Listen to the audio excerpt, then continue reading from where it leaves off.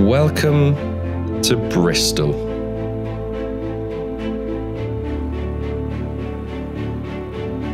More specifically, the Clifton Suspension Bridge. This historic bridge was built over the River Avon nearly 200 years ago. It is now a famous landmark and tourist attraction.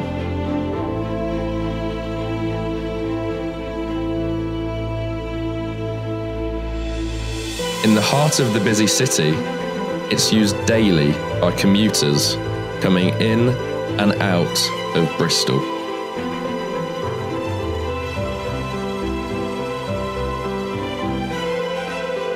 Known amongst its invertebrate locals as a plant lover's paradise.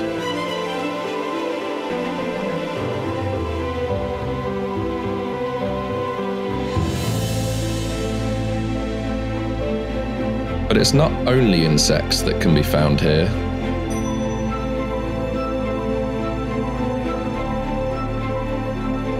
There are also surprise guests who share this historic bridge. A species clouded in mystery.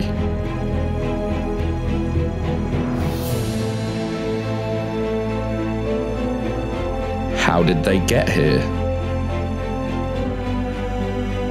How are they surviving?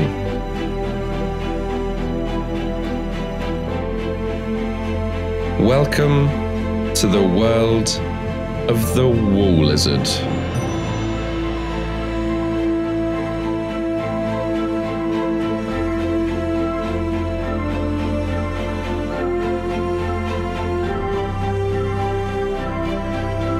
With their expressive eyes and exotic colouring, they're a wildlife lover and photographer's dream.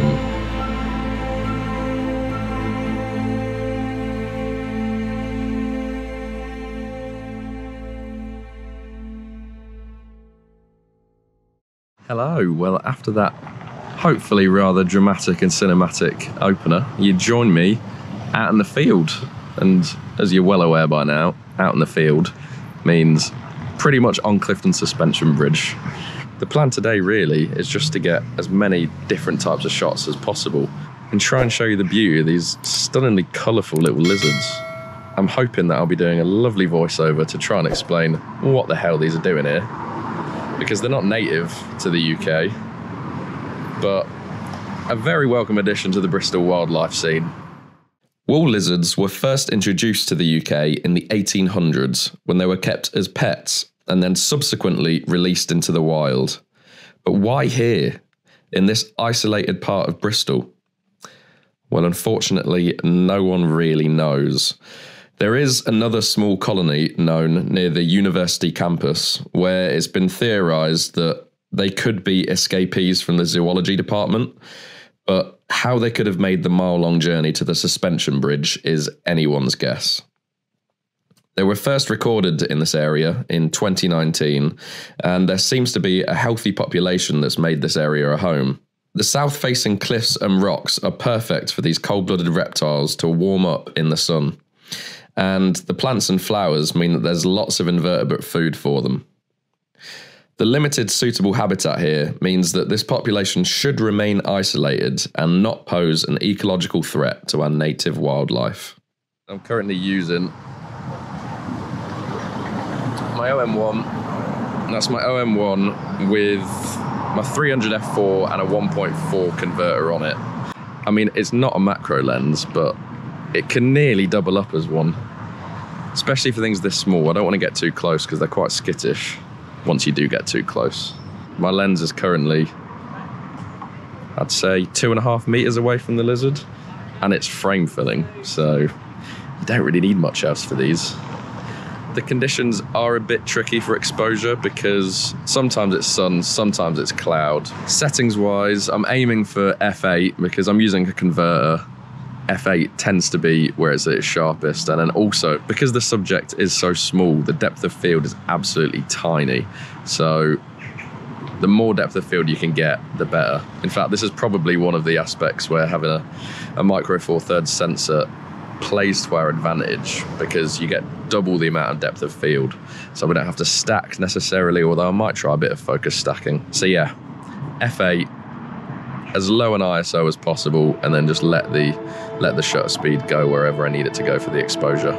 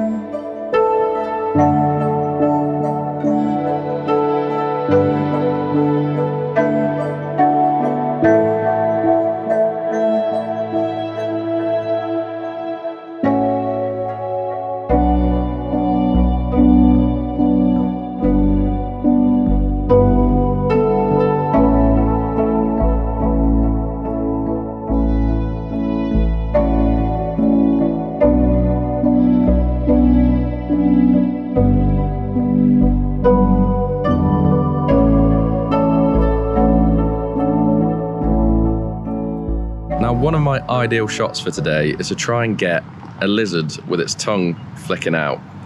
The problem is, these lizards don't do that very often, so what I'm going to do is utilise Pro Capture on my OM-1. I'll maybe be explaining to you what that is right now.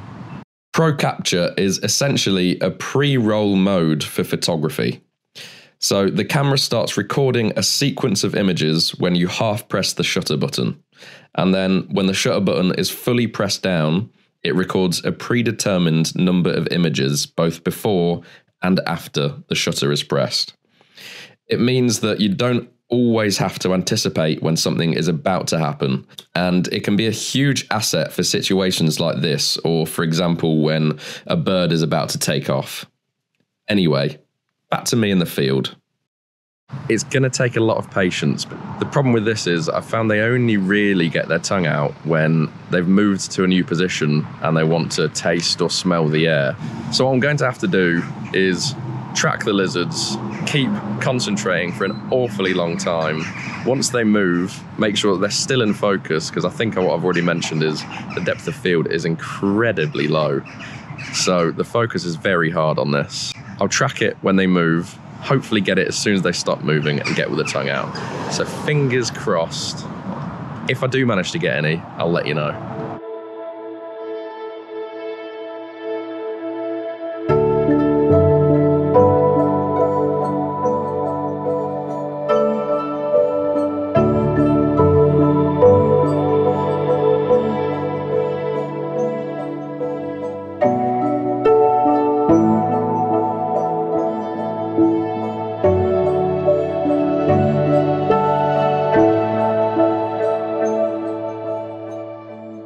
There we go. That brings to a close my video all about wall lizards. I hope you enjoyed. Thank you very much for watching, and I'll catch you on the next one. Cheers.